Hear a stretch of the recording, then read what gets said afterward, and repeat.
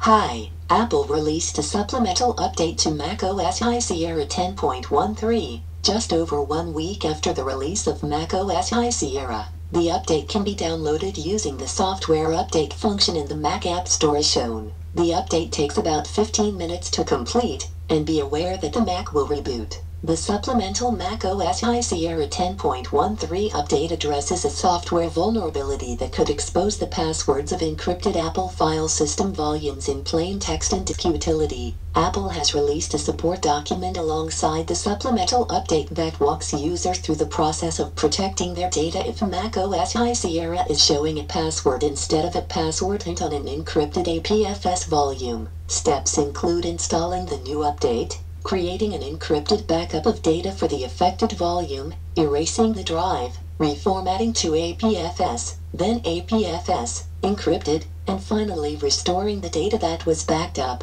A separate security support document says that the update also fixes a vulnerability that could let a hacker steal the usernames and passwords of accounts stored in keychanes in a malicious third-party app. And finally, according to the release notes accompanying the update, it also improves installer robustness, fixes a cursor graphic bug in Adobe InDesign, and resolves an issue where messages couldn't be deleted from Yahoo accounts in Mail.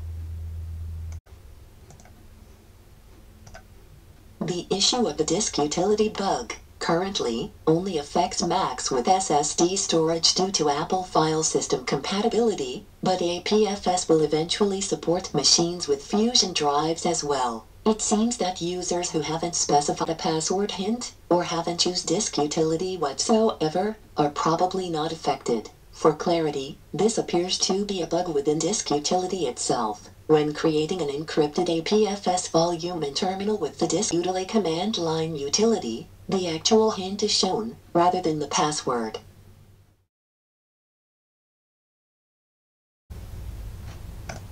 If you would like to see more videos related to Macintosh computers or Apple products in general, please go to my channel, Addicted to Macintosh, and look at the playlists. There are many videos on many different Apple products, including macOS High Sierra.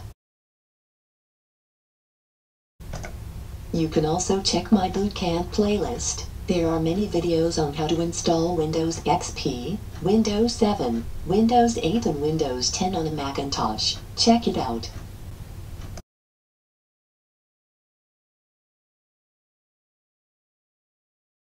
Addicted to Macintosh YouTube channel. Hundreds of Apple-related videos uploaded. Thank you for sharing, subscribing, liking, and viewing.